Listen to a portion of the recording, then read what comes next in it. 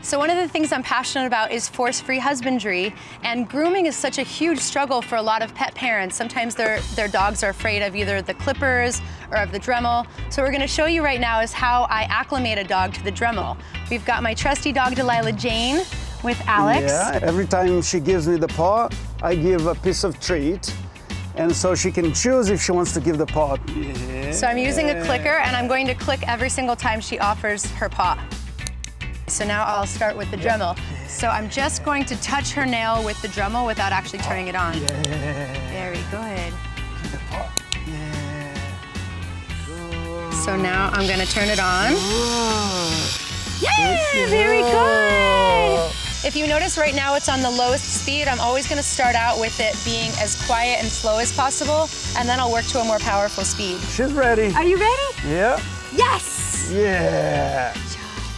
Very good.